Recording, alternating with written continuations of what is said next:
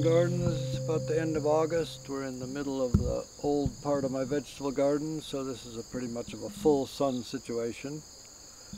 In this garden, we've actually got this growing in a number of places. The plant we want to look at the moment is Schizonepeta tenuifolia jingjia. So nepeta is catnip. This is sometimes called Japanese catnip. This is a little annual that will self-sow.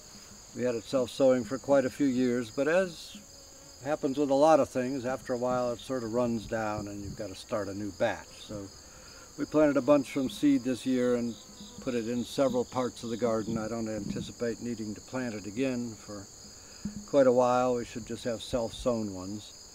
It is an annual, but quite easy from seed. So this is used in the category of release the exterior, and it can be used, generally speaking, in release the exterior. You either have cooling herbs like mint, which is for a wind heat condition, or warming herbs like cinnamon twig, which is for a wind cold condition. This one can be used for either one.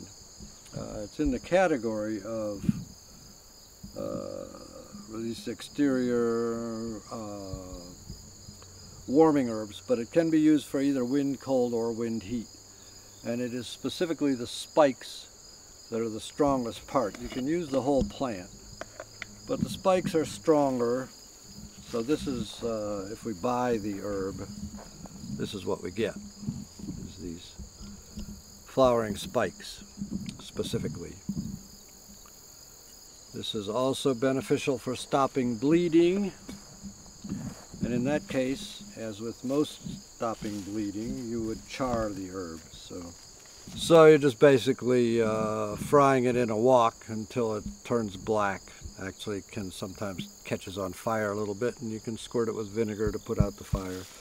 But that's based on the saying, when blood sees black, bleeding stops. So quite a few different Chinese herbs, which, irregardless of what their normal activity is, if you char them, they are useful for stopping bleeding. So this is one of such herbs.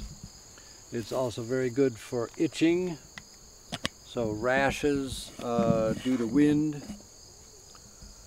Used for both wind heat and wind cold. Vents wind heat from the blood, vents rashes, alleviates itching, stops bleeding.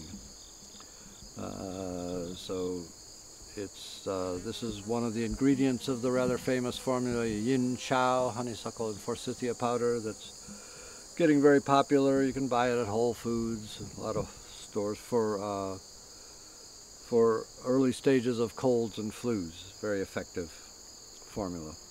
So this is one of the ingredients in that. It smells extremely pleasant. It's got a very nice minty kind of aroma. Just a very nice herb to introduce and have growing in your garden. Schizonepeta tenuifolia.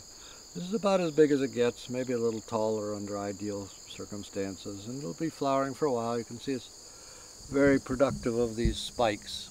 We're going to get a big harvest off of this.